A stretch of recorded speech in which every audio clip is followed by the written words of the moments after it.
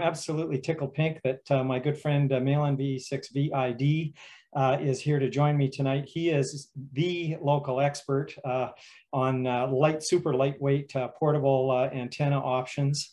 And he's the second guy in Alberta to get mountain goat status. So all of what we're talking about tonight, he and I, it's not from a theoretical perspective. It's just all based on practical experience from climbing, well, I guess in both our cases, well over 200 summits over the years and trying all kinds of different bands and modes. So I'll try to share the screen now. I'll ask Jerry if someone is waving their hand or saying something in the chat. I may not be able to see it, so you'll just have to interrupt me, and then if we can squeeze in a question. But there should be time at the end too, and I want to give you as much time as possible, especially to pick Malen's brains. But I'm going to do a bit of an introduction and scene set and talk about one kind of basic type of antenna, and then turn it over to Malen. So here we go. There's been interest in portable, not even requiring a vehicle, ham radio setups or radio setups for a very long time, as this picture illustrates, from well over 100 years ago. I kind of like the sentiment here. It's an interesting sort of a loop antenna that the fellow's got strapped to his back. I'm not sure I'd want to climb up a SOTA summit on this one, but it shows that the ambition to go places on foot with radio gear has been around for a very long time. So what we're going to do today is just do a quick overview of antenna options, and especially the trade-offs that go with different options for super lightweight portable ops. So we'll apologize in advance if we're slagging your favorite design or not sufficiently extolling your favorite design. Because there's preferences, and there always will be. There is no silver bullet, one antenna is the perfect one for these kinds of operations, as will be illustrated during the talk and won't come as a surprise to anyone, I'm sure. So we're just going to talk a little bit about the pros and cons of each type. The main focus will be kind of super lightweight for SOTA.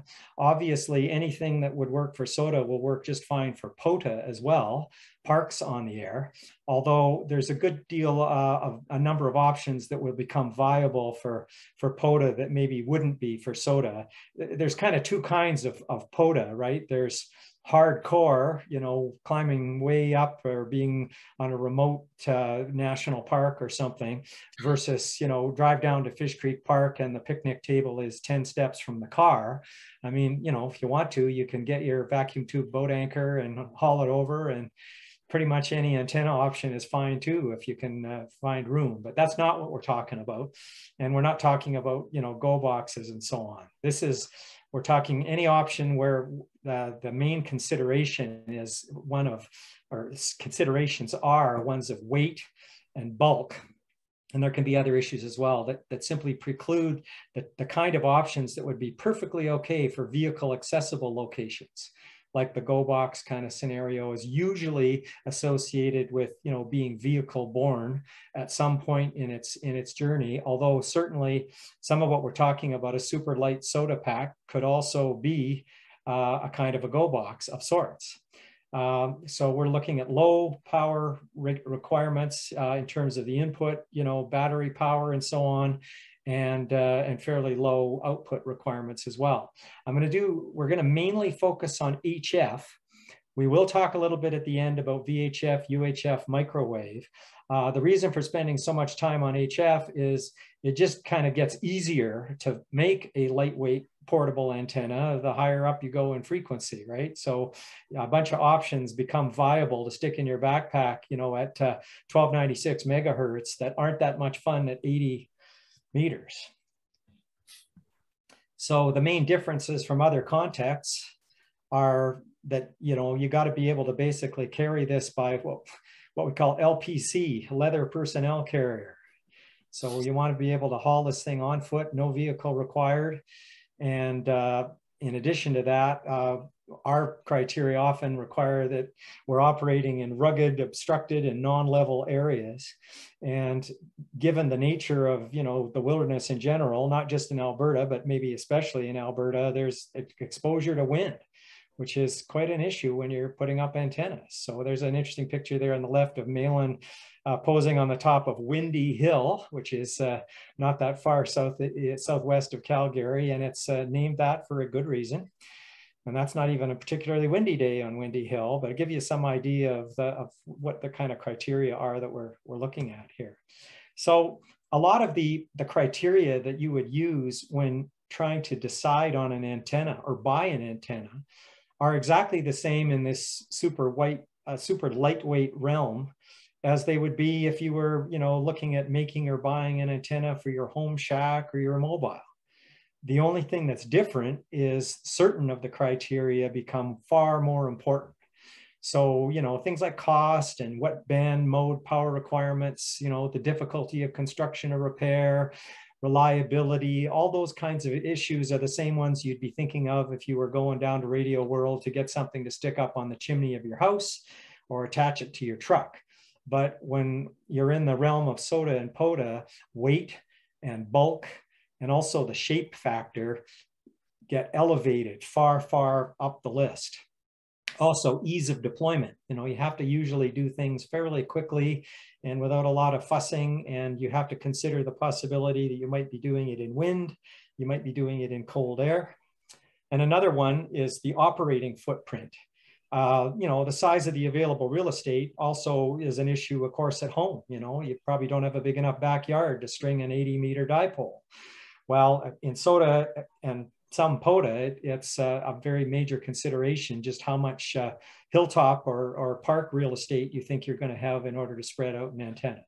So without belaboring that, like I said, similar criteria, maybe just the weights change a bit. And before I get on to talking about some of the specific pros and cons, I'll say that, hang on a sec, oops.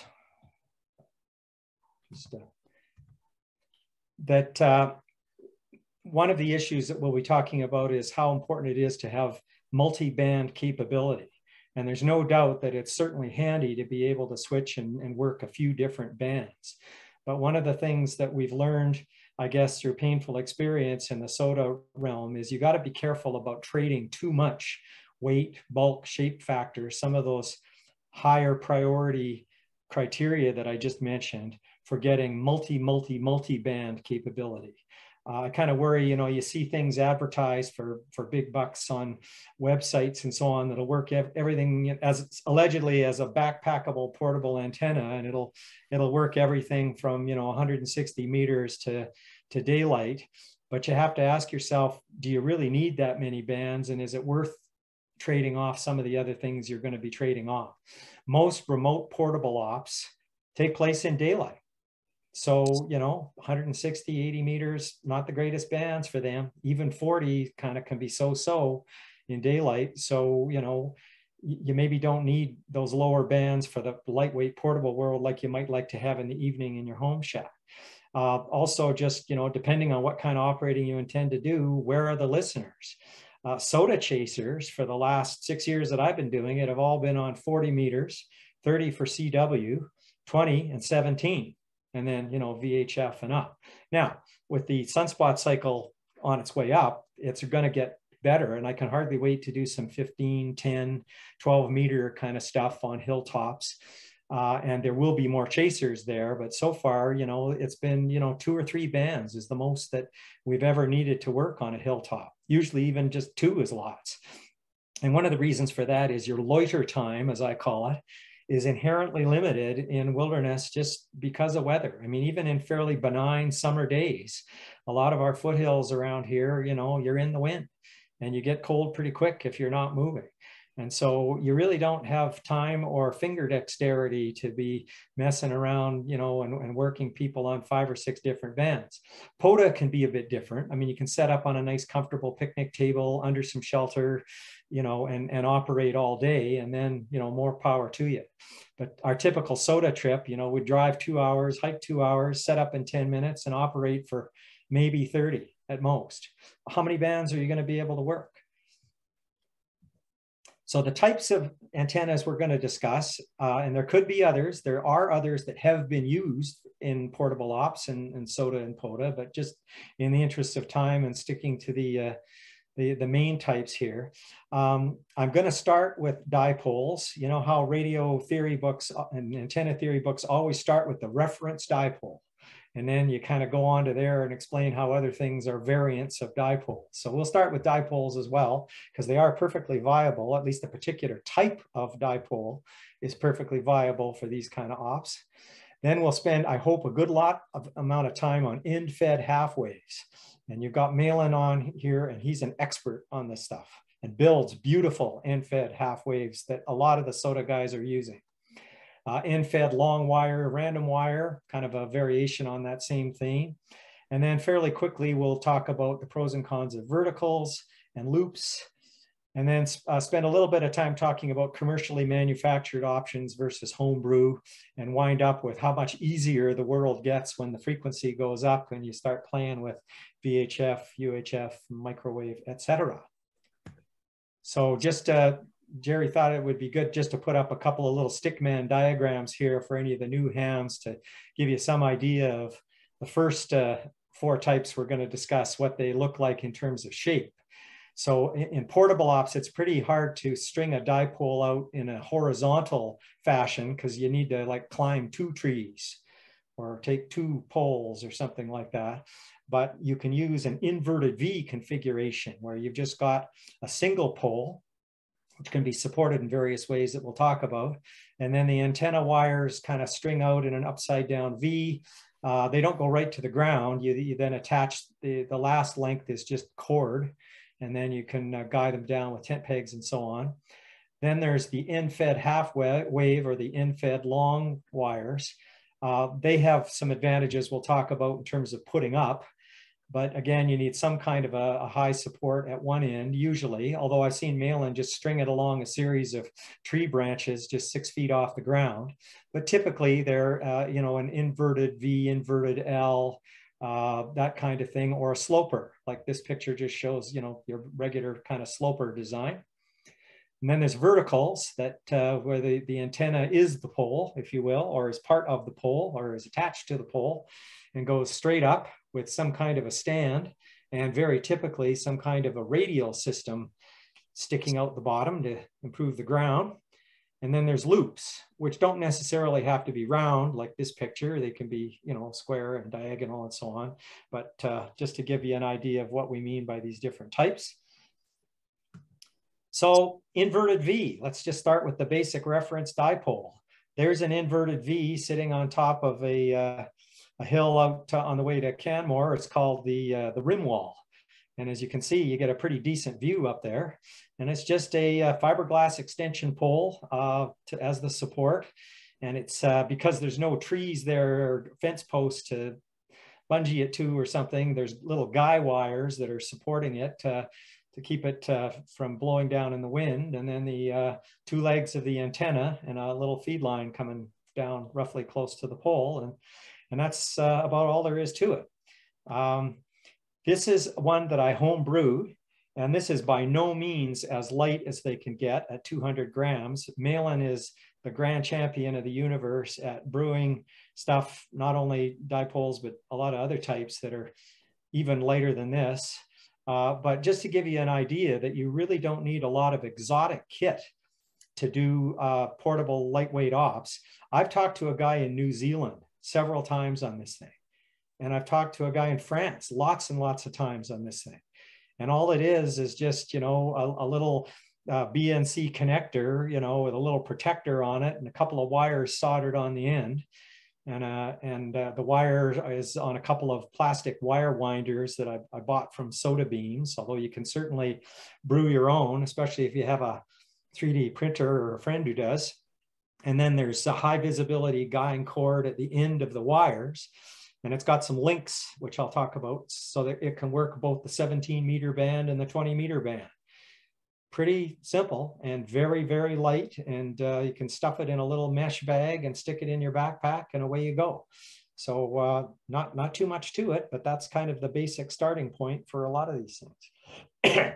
You can also buy them if you don't feel like home brewing. There's a company called SOTA Beams based out of the United Kingdom, and they have all kinds of cool stuff. The wire winders, these plastic thingies that the wires are wrapped on, is one of their products, and they work like really well. And they've got different sizes. That's the largest size, but they've got, you know, medium-sized ones and mini-size ones, and they also sell the good antenna wire and good high-vis cord and plastic do-for-johns to use as antenna centers, and ship it to you in a nice little cloth bag, and you even get the tent pegs. So not that expensive. The killer with stuff from the UK is actually mailing cost, not the price of the stuff on the website, but you can certainly homebrew this stuff or source things from the United States as well, or other places. So I won't get into reading all these things in fine detail. Like I said, it's mainly there sort of as a page turner later, but each of these antennas, there's a slide that talks about the good news and the bad news. Okay, so, you know, obviously, like I said, these ones are light, small, easy to make, easy to fix. If you want it to be multi-banded, you just put some little plug links or clips that enable you to electrically connect or disconnect two different sections. And if you cut these things to approximate resonance in each section, you do not need a tuner. And if they're cut to resonance, you don't need a balun either. So this thingy here, no tuner, no balun, so less weight, less bulk to haul up a hill, just the antenna. Now it's somewhat limited because it only works in the resonant portion of the 20-meter band and phone portion of the 20-meter band and the phone portion of 17, but it works fine within those constraints. And that's all I got time for on the top of a SOTA hill anyway. Inverted V's are good for sort of a mix of horizontal and vertical polarization. And I get really good signal reports with these things. So, you know, they're pretty, you know, dipoles have got a long history and they're pretty unexotic, but they're pretty damn effective and low loss, it can be, if you get them nicely resonant. So low power, but good signal reports. So that's a picture of a inverted V dipole designer, which is a lead pipe cinch simple design tool that's on one of the SOTA websites. You see the reference there, sotamaps.org, and you just put in how many sections you want. Have a 2-bander or a 3-bander or just a 1-bander, and how long your pole is and how long the cord at the bottom should be. And it'll tell you about how long each section of wire should be, and then you just put the clips between the sections, right? And you can also buy kits that have traps on them if you don't want to use the link approach, or you want to maybe enable some slightly lower bands. So Malen put a thing on there for a trap kit, and there's many, many other options you can search out on the net as well. So there's a couple of pictures there. That's on the far upper left. That's an example of a center of a bought SOTA beams antenna. They have a certain kind of a plastic antenna center. There's a little toroid there, a little choke, ferrite choke there, just to keep the feed line from radiating, but it's not very heavy, and you really don't even need that.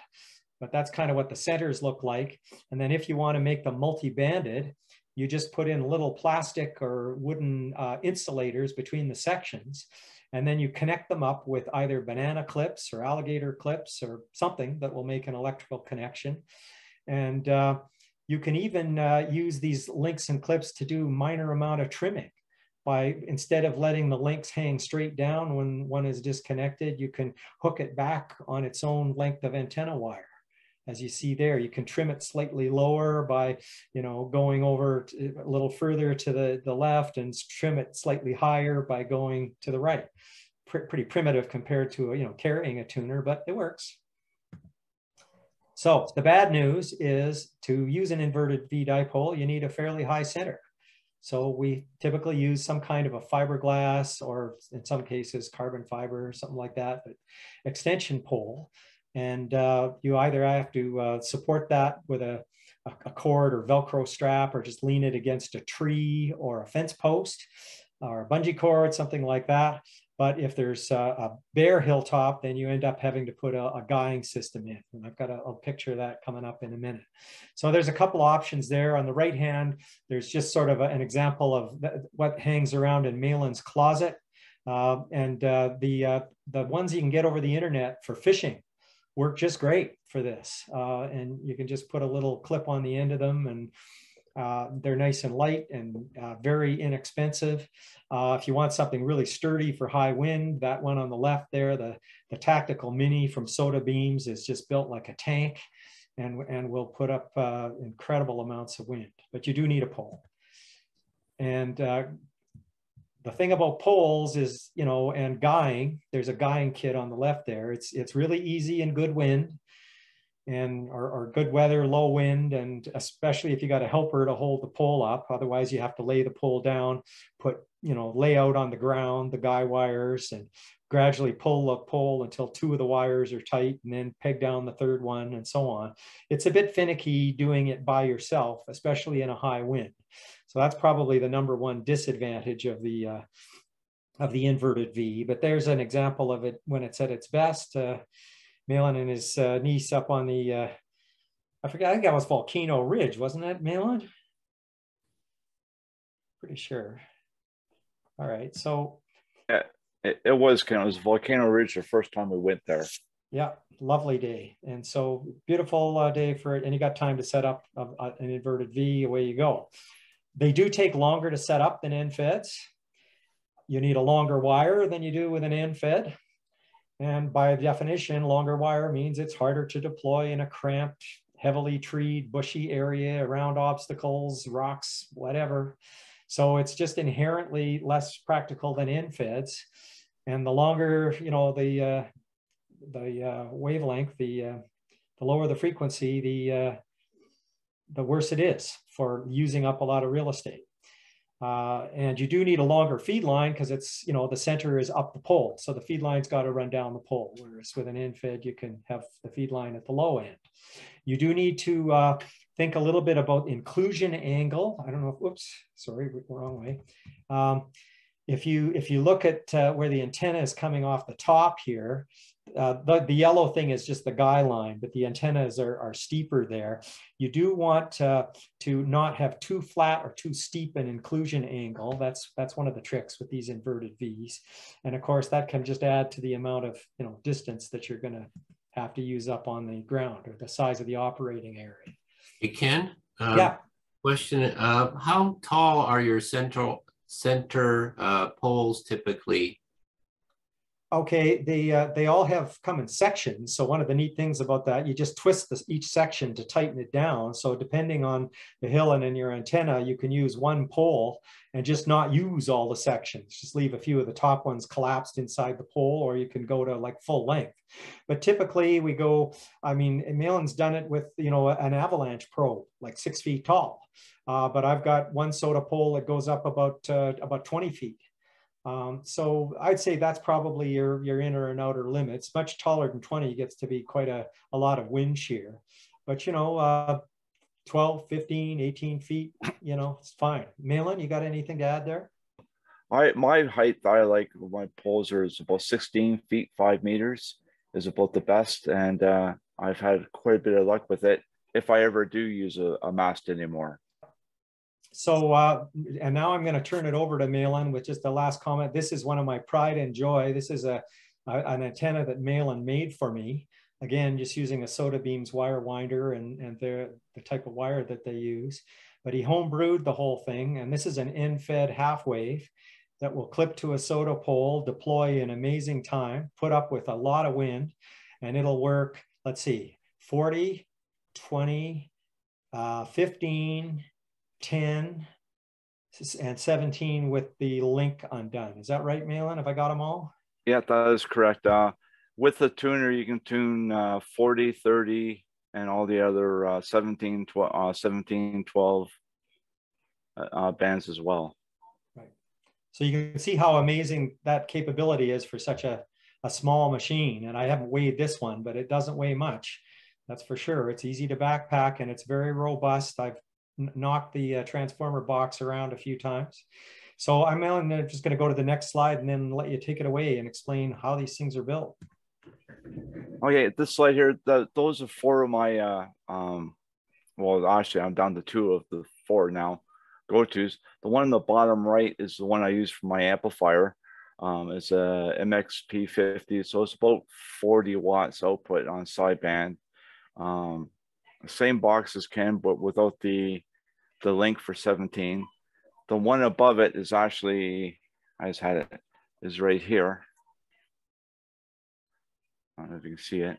That's with the box open with the toroid and the capacitor inside it. That does 40 to 10, everything in between, and 80 if the antenna is up high. What you see now on the left is a FT 50-43 49-to-1 mounted on a BNC connector. So that will go right on the side of your radio, and the wire would go up from there. And the center shot is a basically a micro trap. It's sitting on a dime, so that shows you how small it is. Again, it's an FT, or excuse me, a T50-2.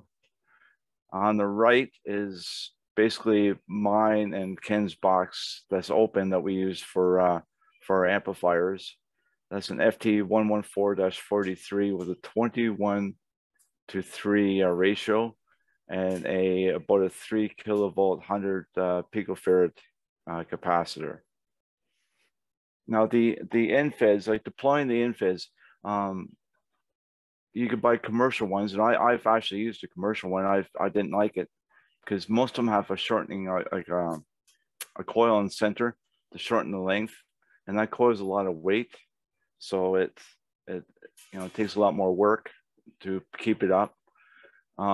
Configurations, as Ken said, my configuration is just basically like an inverted L type of thing, even 6 feet high. Jesse, BE6 Juliet Tango Whiskey, who's just gone to CW, he operates his NFED off his hiking pole, so they're only 4 feet in the air, and Europe, all of North America on CW, 5 watts.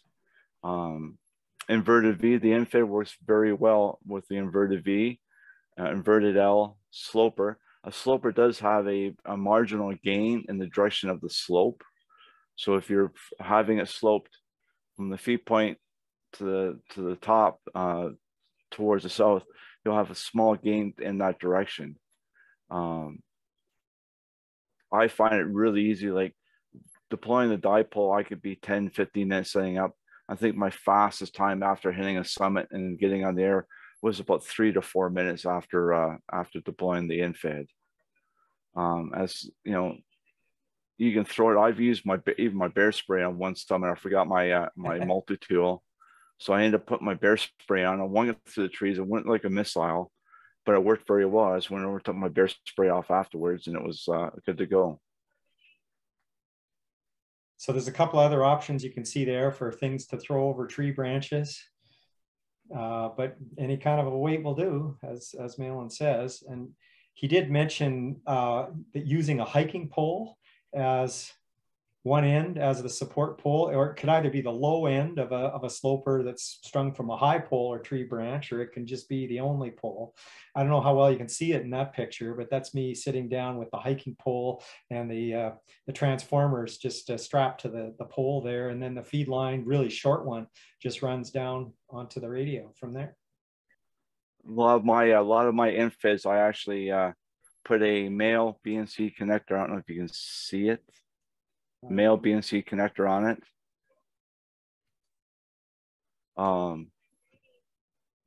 Can you see my mouse? Yeah, that's a female, but oh, sorry, there's a okay, there's one. Yeah, that's a female. Sorry, there is. Oh, wait a sec. There the upper two are two. male BNC, so they actually connect right onto the side of the radio. No counterpoise, no feed line, and very good results with the KX2, KX3, the G90, and the 817. Is there a magic length to that wire? You have to tune it for the highest frequency. So if you plan to go for like a 40 to 10 NFED, you tune it to 40. I prefer to tune it around 7.185 because that's basically mid-band for 40 meters. And for the most part, it'll be upper portion, the voice portion of 20, 15, and this is the lower sideband portion for 10 as well. And where do you tune them? At home or when you're out there? I do a rough tune at home. Like I've made, I bet you 50 in the last 2 years, and I give them away to people like a couple of guys down the States, YouTubers have them, and I do a rough tune at home. Then I take them up and actually deploy them. I take my Rig Expert AA 230 up with me to actually tune them on a summit just to confirm it. Yeah, one of the issues around here is something that you tune up on your nice moist lawn. You get up on a SOTA hill where it's all dry and rocky. It's you really get to understand what a difference ground makes. Yeah, Malen, what size of transformers have you found to be adequate, like for the 20-watt level, and a big one with the FT243 size? Have you ever run that at 100 watts? I've actually I've used the FT 114-43 for 100 watts for a short period of time. It did get warm. I ended up peeling my, dialing back my power. I found the FT, even though FT 140 size is good for the casual or very short spurt. I would only do maybe 25 watts digital through it. I'm not, I've done digital FT8 activation, and this wasn't me, sitting in a snowbank in February trying to, wait for my laptop to do all the work. So it wasn't my thing. I find, for a rag chew, the FT240 is the perfect size. You never really want to haul that much. It's very rare to be running 100 watts on a SOTA hill. Nobody wants to haul the battery that's needed.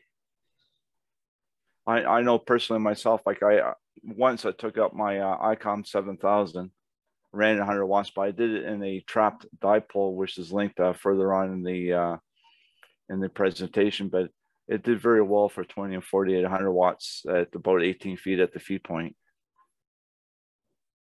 When you look for a place to put your antenna, do you look for a part of the hill that's sloping down steeply, or do you look for aiming it at a certain direction, like towards Japan, or how would you go about positioning your antenna? Well, within the SOTA rules, we have to be within 25 meters vertically of the summit, of the high point.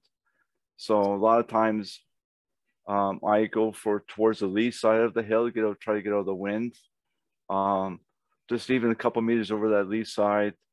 I don't really pay attention to which direction. I know with the infis, they radiate off the sides more than off the ends. I've had really good. A very common chaser out of California said I sound the best I ever did. With I had my radio turned down to 5 watts, and that was sounded better than with my amplifier on. So one of the nice things about HF, right, is, with Faraday rotation and all that, most of these HF activations we do are relatively insensitive to which exact direction you lay out the wire. I tend to try to lay out the wire so it's broadsiding somewhat to the south and east, where more of the chasers are in the US, but it's really not critical. Of course, later on we talk about, microwave or something, then it's a whole other animal, right? You've got to have it pointed exactly at the recipient in a line of sight, unobstructed way. And where I have a tendency, if Ken's going east-west, I have a tendency to go north-south on the same activation, because we're in fairly close to each other. So trying to get the antennas perpendicular to each other, but they still work very, very well. So maybe we should briefly mention the cons of NFEDs. I mean, you do need a tuner, and preferably you have one built in, like the ones Malen just showed you. Or if you're just wanting to carry a random wire or not build all that gear, then you need to take the trade-off of packing a tuner. And it's probably not the little trimming type tuner that is built into a lot of radios. It's one that can handle fairly serious SWR excursions, and those tend to be a bit bulkier and heavier. The using a 49-to-1 transformer, you're still looking at about 24,000 to 2,500 ohm impedance at the end at the feed point. So you need you definitely need that 49-to-1 to get it down. You can get away from using a tuner like I most of the times now with my KX2, I rarely hit tune. I just go ahead and operate, and it works out very well. Ken, he mentions about getting the antenna getting hung up on trees. I've had a bad spell there last year. I went through 3 of the Cabela's multi-tools and 3 activations because it had come unclipped off of my wire. I ended up tossing it over the edge or tossing it in the woods, and then I have to try to redo the whole thing over again and try to get it up in the air.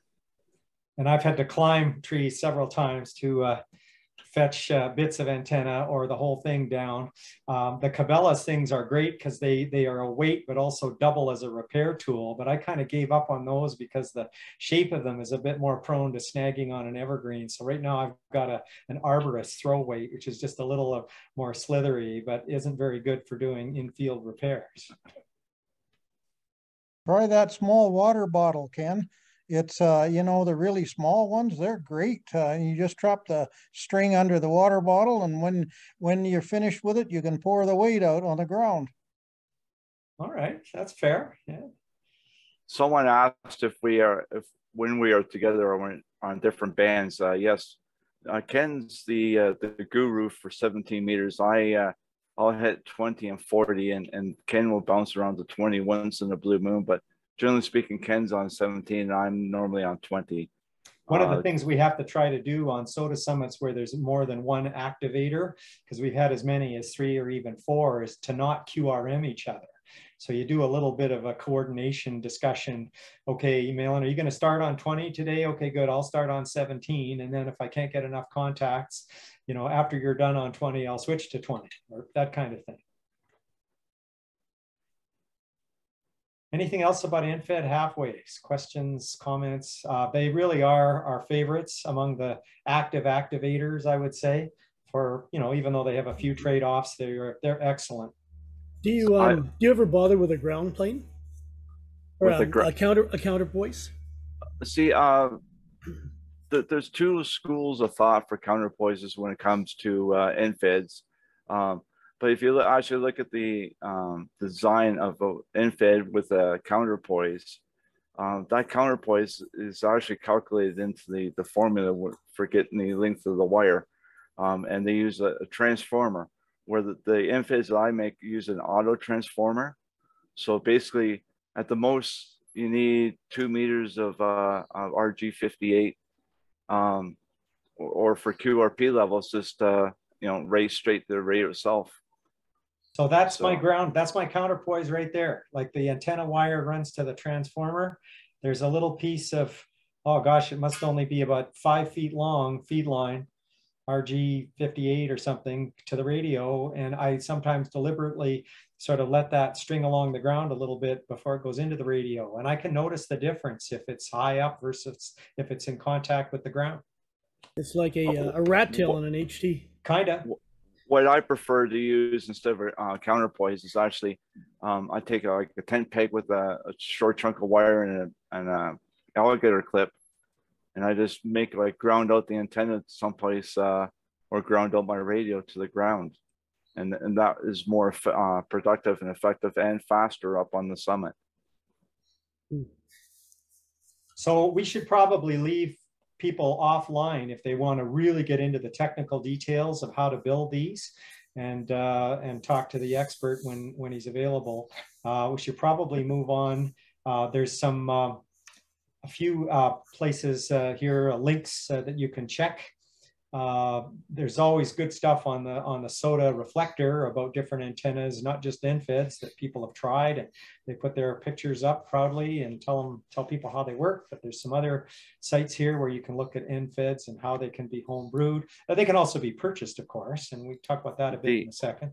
That top link is actually a presentation from a very knowledgeable person when it comes to InFed half waves and design. And I've actually gone away from I guess they call them non-standard toroids. They're all type 43, but they're not the normal FT140, FT114, or whatever. They're more different, taller than most of them.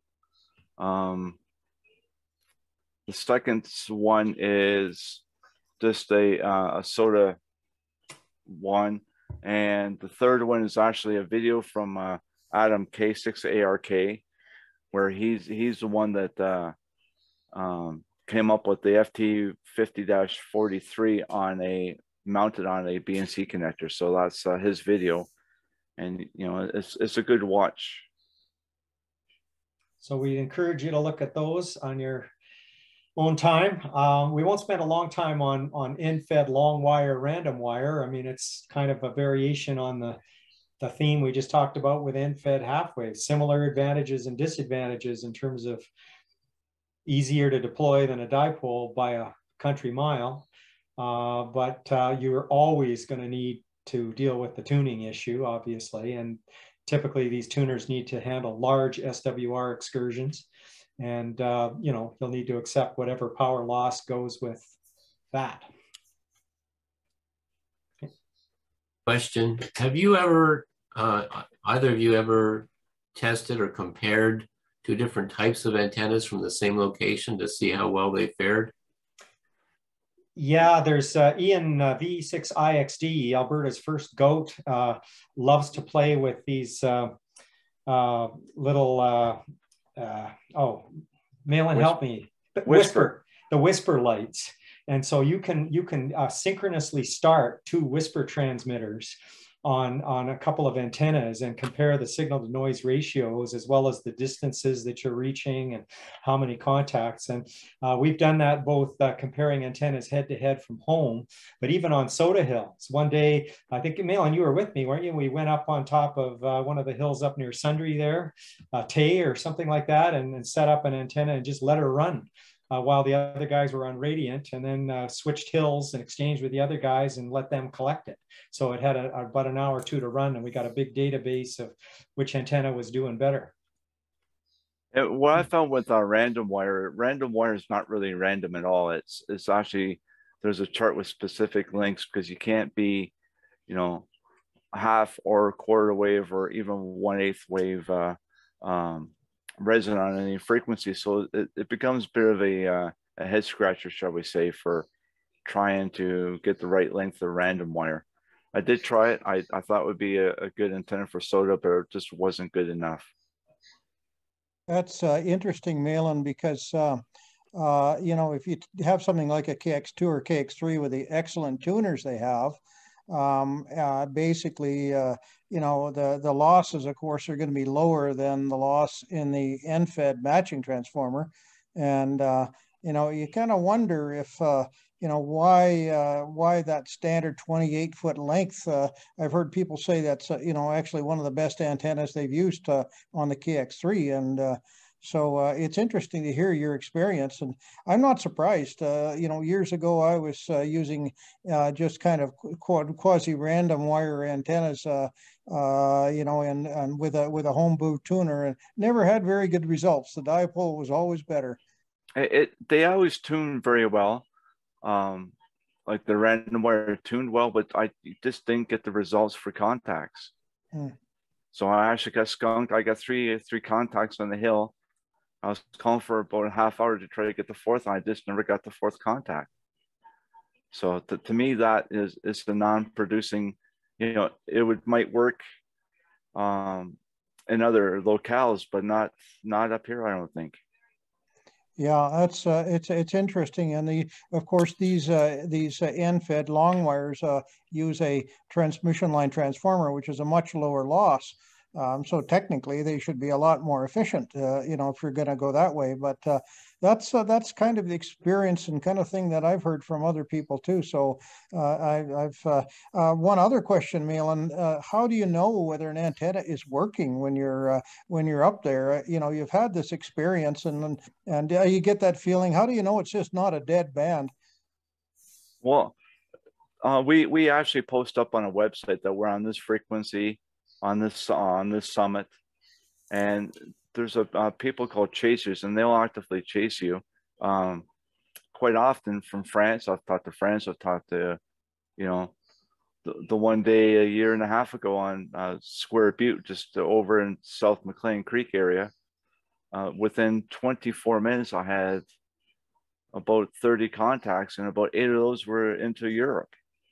It is possible to get dead air, and then right away you start looking to see if something's wrong, because usually we get somebody fairly quick. But I get the dead band phenomenon sometimes on 17 at the bottom of the sunspot cycle, because it would only come alive at about 2 o'clock in the afternoon, and I was trying it, 1:30 in the afternoon kind of thing. But most of the time you can kind of tell that something's broken or it's working within, I don't know, 2 or 3 minutes worth of calling CQ.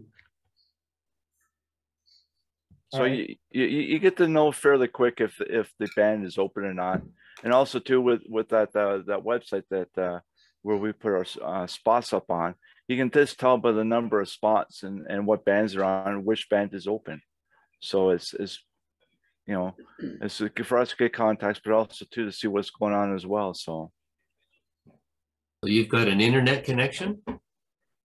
I do you won't believe where you get 4 bars of cell plus full data. Like as soon as you get up, height is might, and it works very well with my phone as well. And even if you don't have a data connection, if you've got just SMS cell phone, bare bones, 1 bar, you can send a properly formatted SMS text message to a SOTA phone number, and it'll pop it up on the internet as, hey, V6VID is currently operating on 20 meters on, this hill, Square Butte. And so people can chase you. Same thing. I have an InReach, and I use that for spotting as well, like in Parker Ridge up in up in the mountains. No cell phone, no nothing, and I get my spots out, and it works very well. All right, we should probably move on now to a couple other types, which we won't spend as much time on. We haven't used them as much, although all of these types have been used by some of us on SOTA trips and are used by others for SOTA purposes. None of these are my pictures. They're just various random, pictures of different types of verticals stolen off the internet. But you can pretty much, by just thinking about the shape of them versus the inverted V's and the NFEDs and so on, what some of the the virtues and vices are of something that sort of runs straight up its own pole with just a guying system, or a lot of them maybe are supported on a little tripod type device or something like that. There's the the well-known J pole, buddy pole, etc. type design, and all kinds of other verticals as well.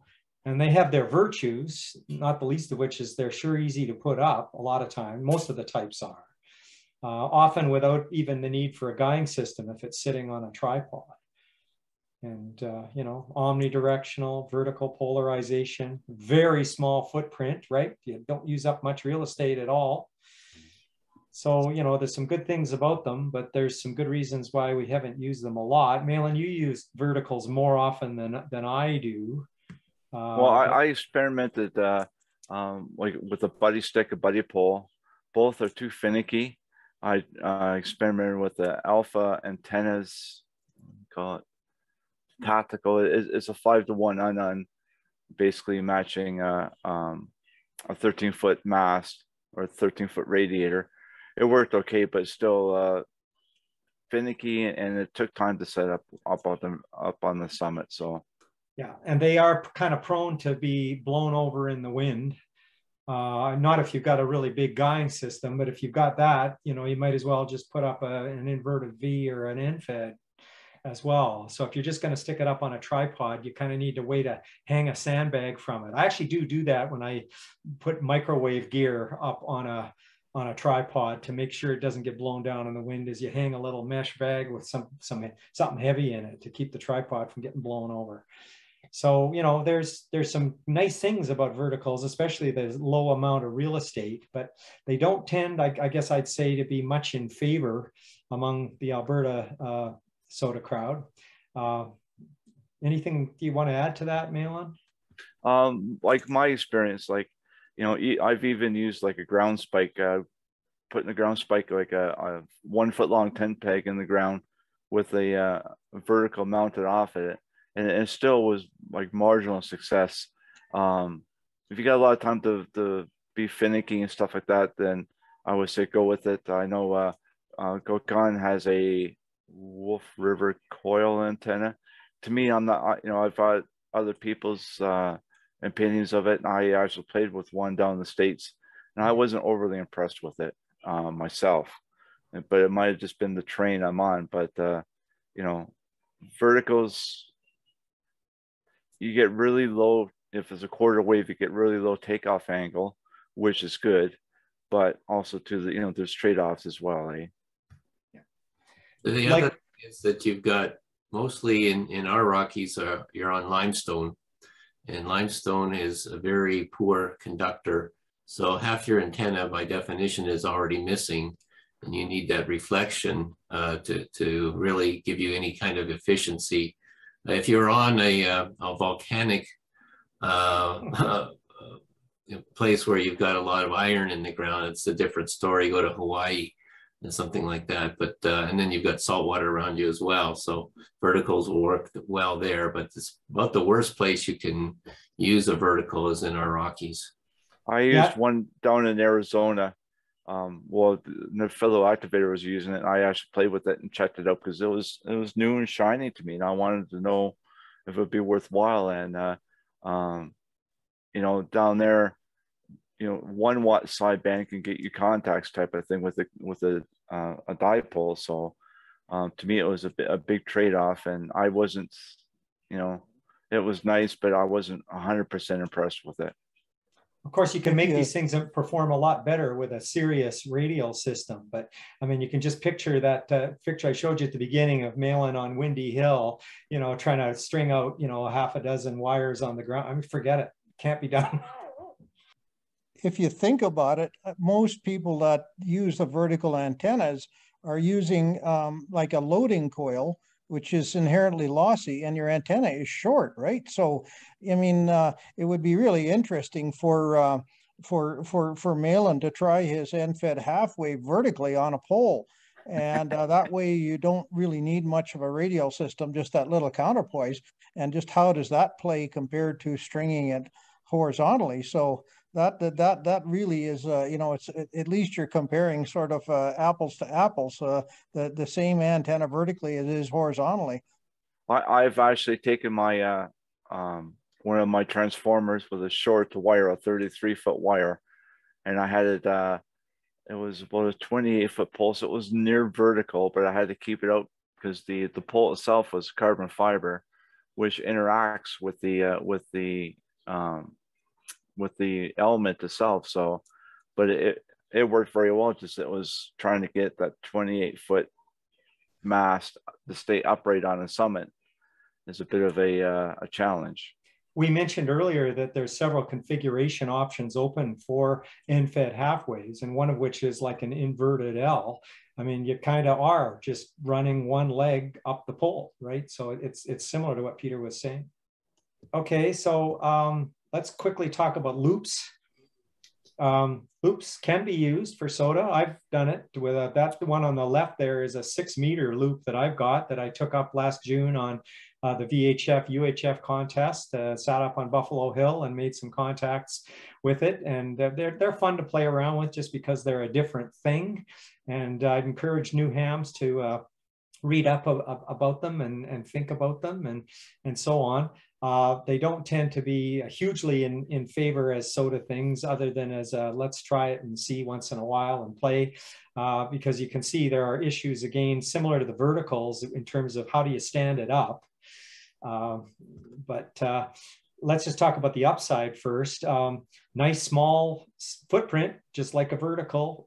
They're low noise. That's one of the virtues of loops in the base case, right? And they're quite directional. You can even use them if you orient them a certain way to null out a QRM source or help peak a weak signal.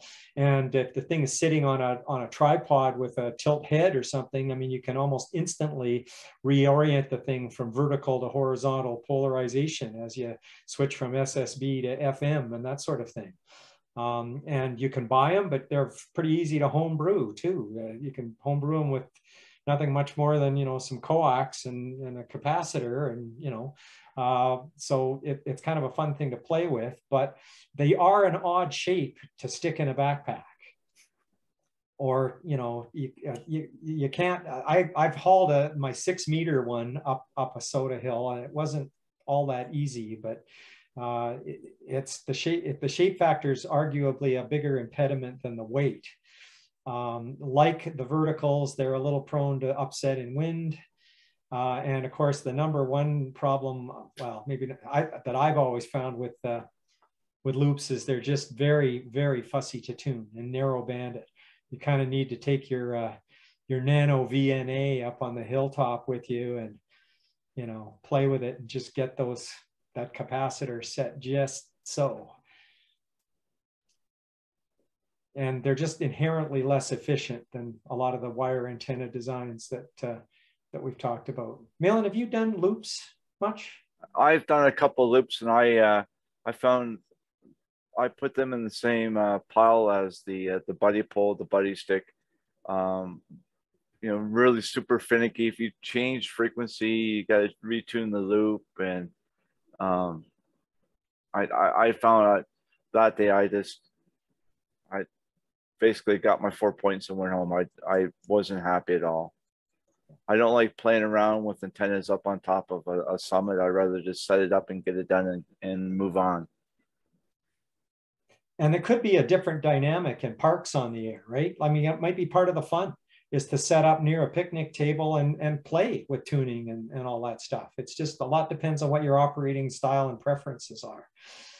Did you see that video? I think it's by that Adam, the same guy that made those micro coils and micro traps. And he had a loop that was made out of, it was kind of folded up like a titanium fireplace, but it was a whole bunch of slats.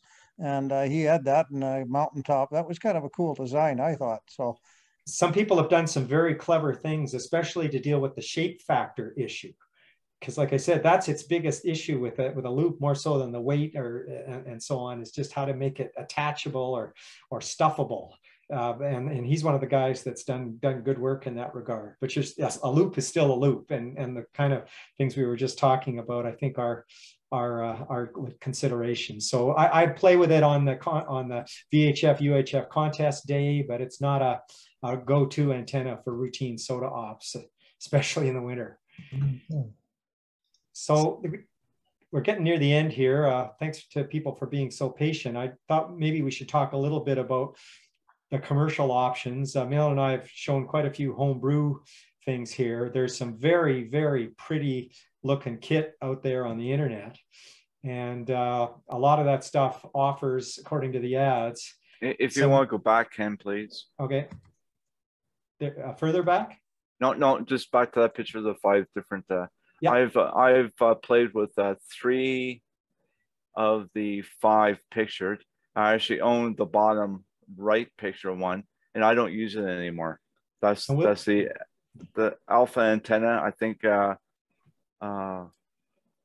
the name of it off the top of my head, but the one the bottom left is the same design. It goes off of a 5-to-1 unknown, which was originally with the CH250 vertical that you can buy for your house, I think by Cushcraft.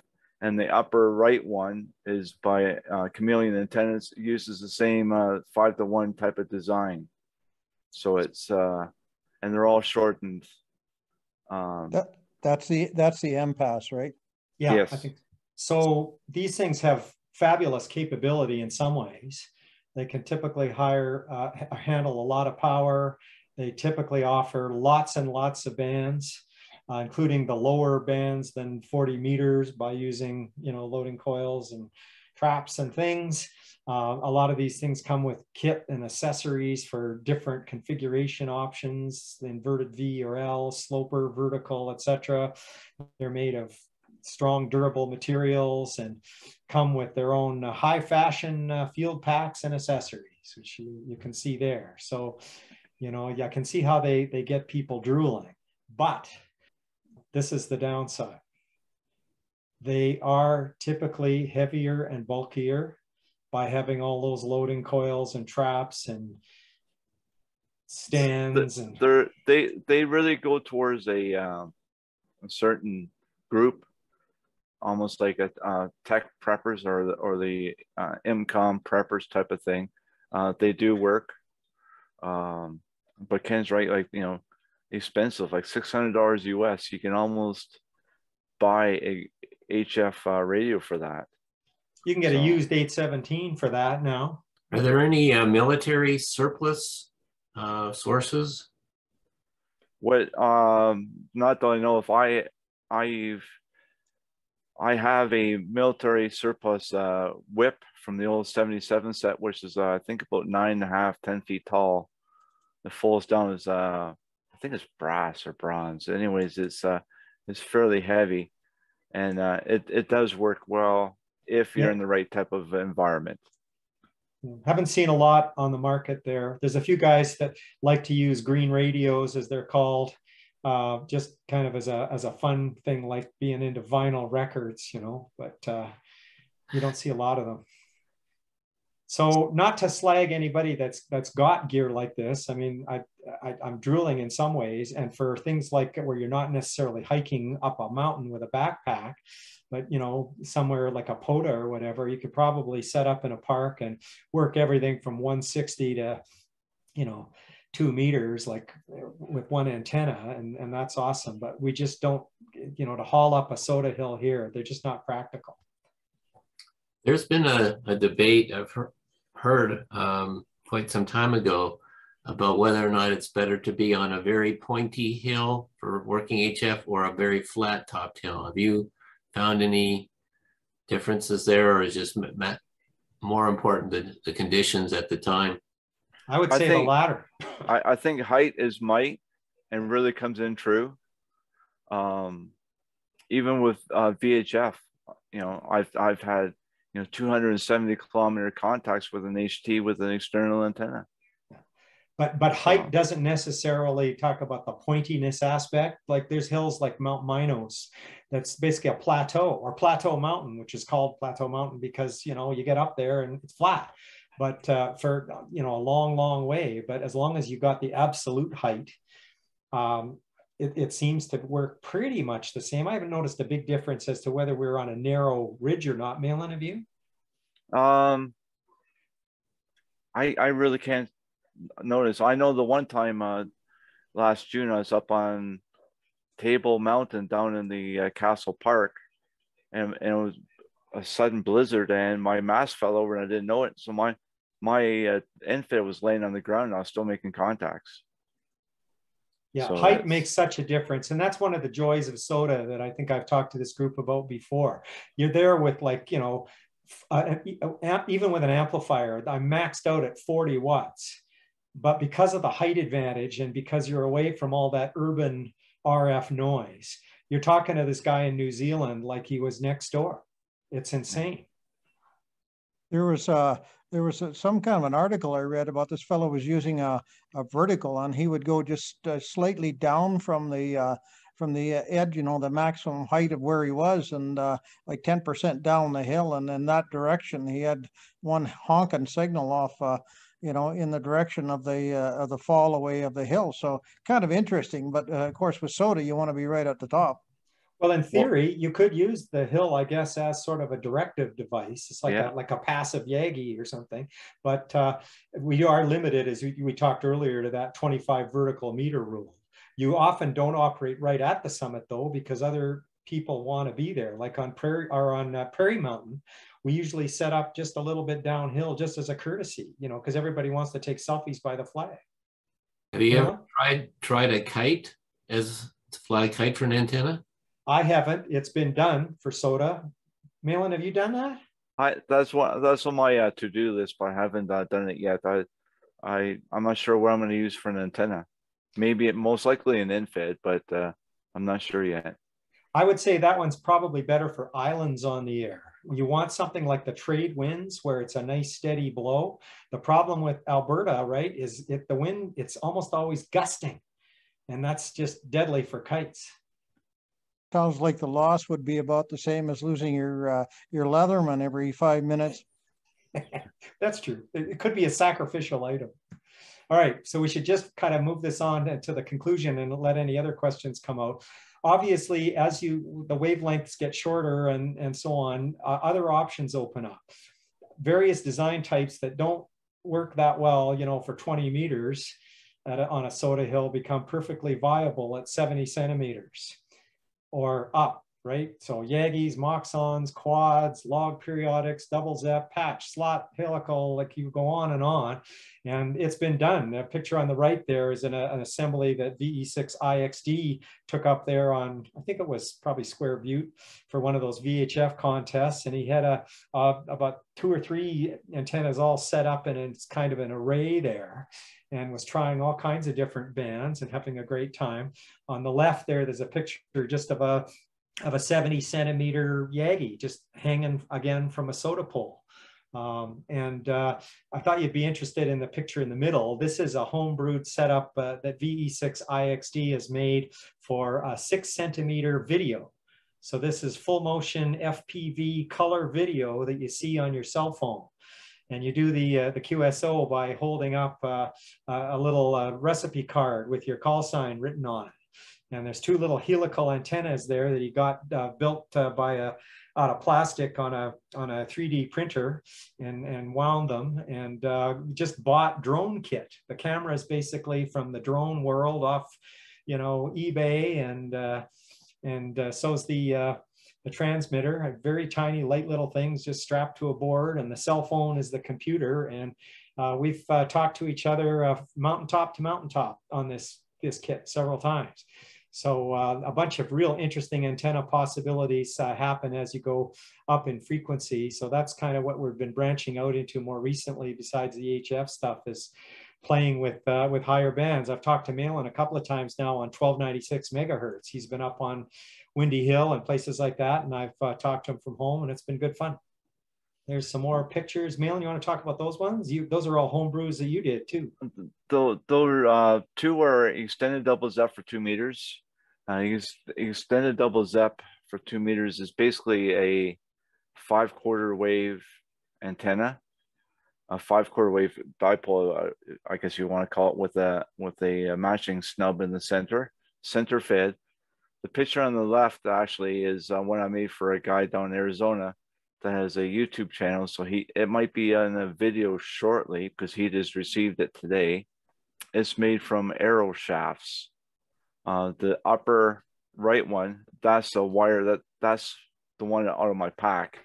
That antenna weighs 1 ounce. You just put 2 meters of RG58 on it, and it works very well.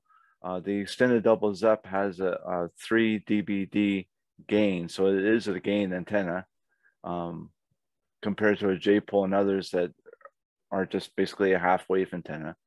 The center one and the bottom pictures are the same thing as a 2-element 2 meter Yagi made from 1-inch square aluminum tubing and aluminum TIG rods with using just connectors to put it all together.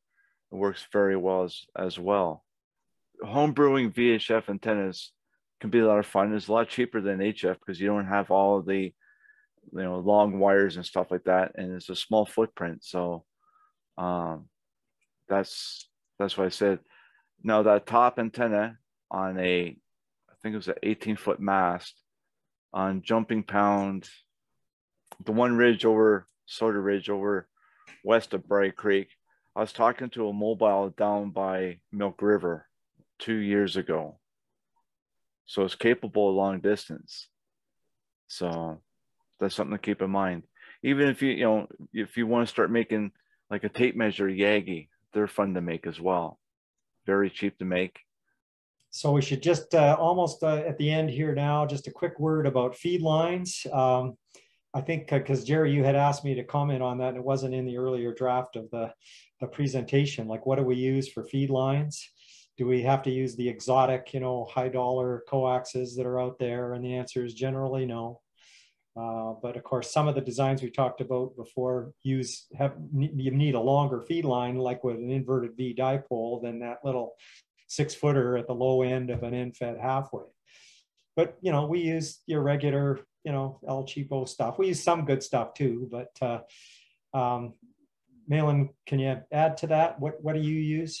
My favorite is RG58 overall for HF and for VHF. I always have like 2 meter with BNC connectors in my pack.